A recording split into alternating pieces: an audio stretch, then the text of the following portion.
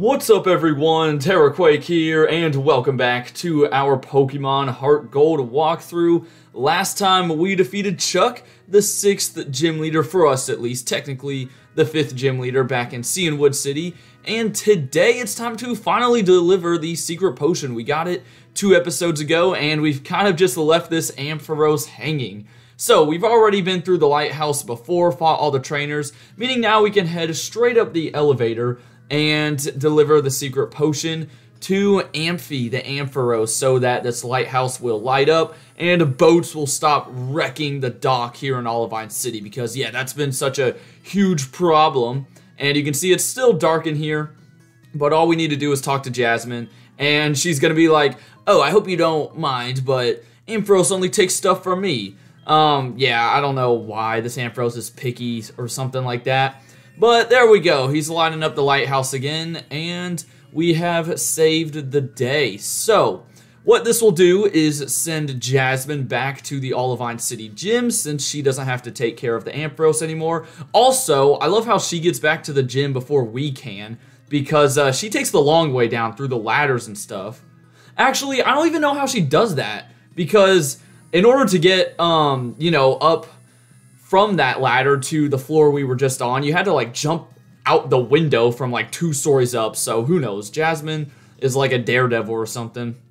Anyways, we take the quick way down, but as we're heading on outside, Balboa is gonna call us, or I don't even know how you say this guy's name. I've always gone with Balboa, but that's not really how it's spelled. Anyways, Balboa says that the Safari Zone is now open. If you remember, this is the guy we saw right at the entrance to Route 39. And now that the Safari Zone is open, that means we can head through Route 47 and Route 48. So that's what we're going to do in today's episode. Even though it might seem like a little more inconvenient since Jasmine is right there, I'm going to do this instead just because I want to take a little break in between the 2 gyms. And, you know, that's still only going to be like a 1 episode break, to be fair. But yeah, let's quickly make our way back to Cianwood City. You can see that I have finally put Granbull up to the front of the party. He doesn't really need the EXP share anymore, so yeah, I'm feeling good about having him in the front. And I'm just hugging the rocks here. That is the quickest way to get back to Cianwood City, since I do not have a Pokemon with Fly. So the first thing you're going to need to do is head through the Cliff Edge Gate. You're going to see that the workers are gone. They were blocking the way earlier. And there's not much to do in here besides talk to this lady. Oh wait, I don't even know what she's asking about. I'm gonna say no, but you know, I will wish you a great rest of your day. We don't have rock climb yet, so we can't check out that little section. So we are on Route 47 now. By the way, one of the best music themes in the entire game, and really out of like any of the Pokemon games in my opinion.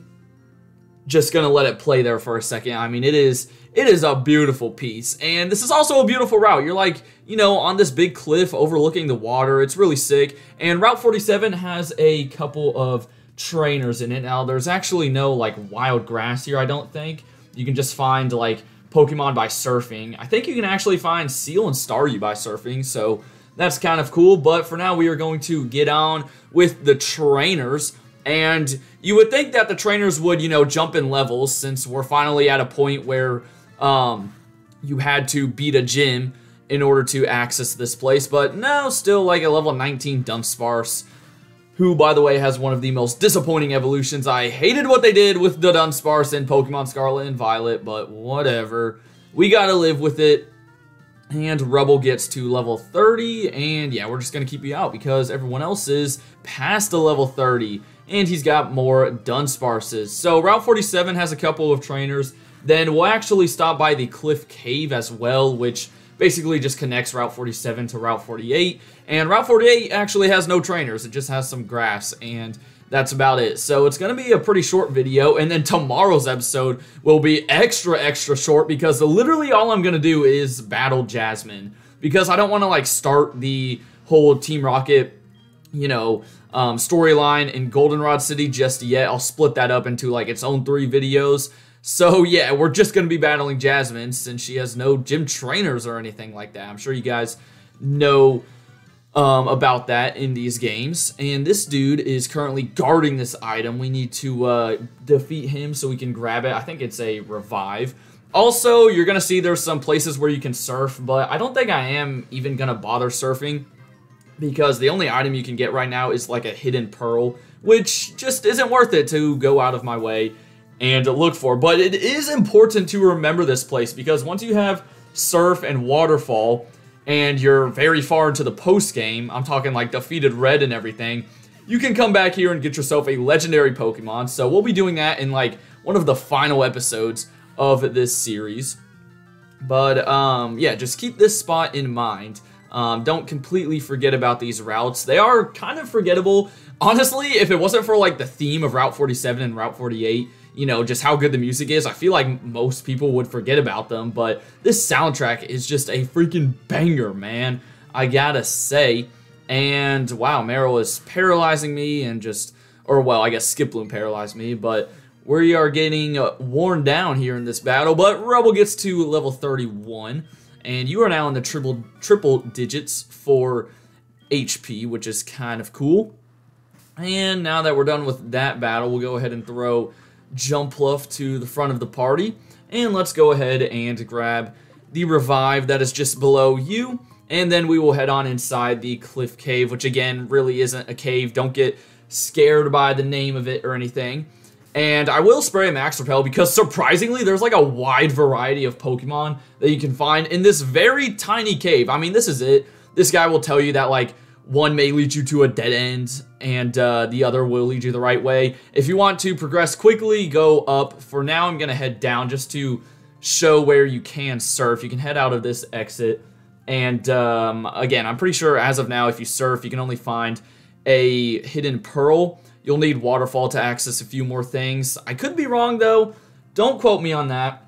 As I was saying though, the Cliff Cave just randomly has a ton of Pokemon in it, like Golbat, Onix, Kingler, Quagsire, Miss Drevis is a new one, Graveler, Machoke, and Steelix. So yeah, a ton of really solid options. A lot of Pokemon are just evolved ones from earlier, but I mean, even Miss Drevis is pretty cool that you can find in that cave. For now, we will take on this Ace Trainer duo. I think these are the first Ace Trainers we're taking on. So yeah, now that we're getting into the later portions of the game, we're going to see some of these Ace Trainers. And they are usually sort of tough. And this is not a good matchup for Jumpluff here. I think I'm going to switch. And unfortunately, I got to go to Gatorade. I know he's like the highest level Mon on my team. But I mean, he's the best I've got for a Magmar. He's still weak to Electabuzz, by the way. Espeon can stay in, though. Can't wait till we get to level 36 when we finally get a stab attack. That is going to be nice. Then again, it's only Psybeam, which isn't the strongest Psychic type move. What I need to do is go back to the Goldenrod department store. I don't think they sell the TM for Psychic, but if they do, that'd be amazing. And Magmar actually went for Feint Attack. I was not expecting that. Okay, that does a decent chunk.